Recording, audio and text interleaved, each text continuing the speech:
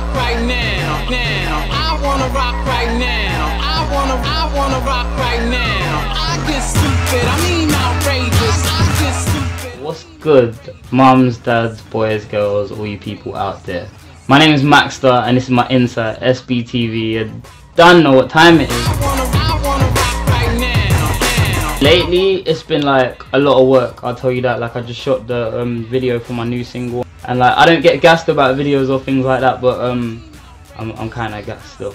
I just been keeping it moving, trying to work and feed the streets at the same time. Like I'm trying to do freestyles for the roads and drop a tune here and there on Twitter just to let people know that like with Max, it's like this journey doesn't end. You know what I'm saying? I'm gonna keep going. So don't ever at one point in your mind think, oh, like what's Max doing? Like he ain't really doing nothing. I'm here for the long run. The new single that I've got is produced by a guy called S1.EP1 and it's called I Wanna Rock Right Now. It's got the sample from that old school song, so I think Snoop did it, but I kind of like my one better. Not an gas thing, but yeah, I'm feeling it. I really like the tune and it's been a while since I feel like I've had something that I can really say I like and not just members of my team like, or you know what I mean? I kind of like this tune. It's definitely a banger. S1.EP1, he went in on the beat and the video is crazy. Like I'm not going to talk too much about it, you're going to see it, but the video is crazy though. At the moment trying to find the next single, just doing loads of sessions, trying different things as I always do because I never want to be predictable to the people. My insight on the UK music scene and how everything's going is I feel it's a very good time for UK music. I don't know what anyone else thinks, but I see it as you've got like your people like your Tinies, your Tinchies, your Chips, your Wretches, who have kind of come through and kind of represented on a overground level, like taking it away from the underground. And then you got like, I like what's going on with the UK rap scene, where you've got your like your Benny Bankses, your Cash, your Krypton Conan, your Drew Blues, and they're all, you know what I mean, they have built a new scene and kind of they're doing their thing.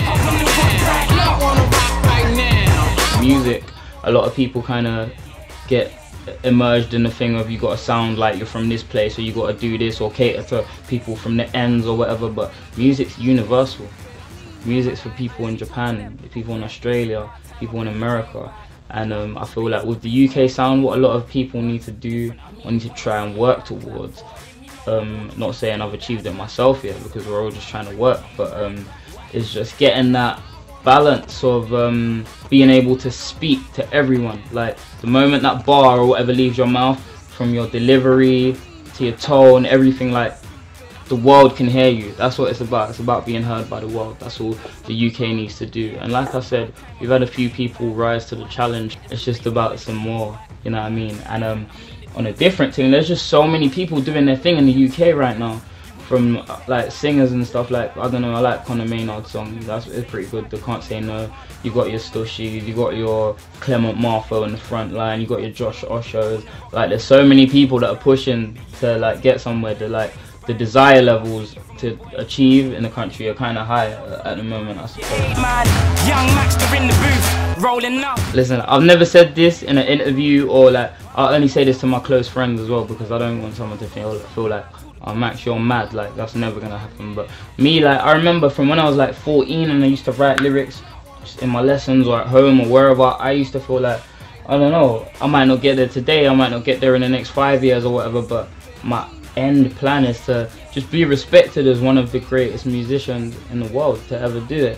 And that's a pretty big statement. But like I said, I might not be there today, I might not be there tomorrow, but for me, I feel like within myself, I'm not stopping. I won't stop doing music until I do.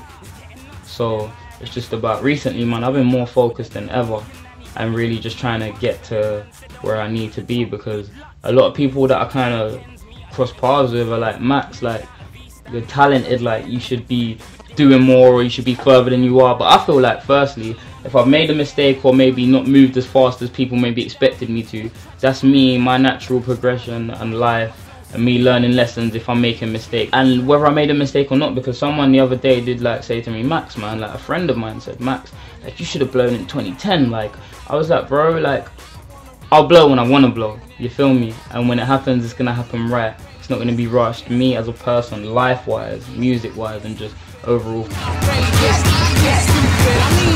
My advice for up-and-coming people is like, look at the game, study the game and stuff, but study every person that's out there. Like, watch their videos of how they perform, watch them in the studio, but don't try and clone them at all, because the main thing is you gotta be original.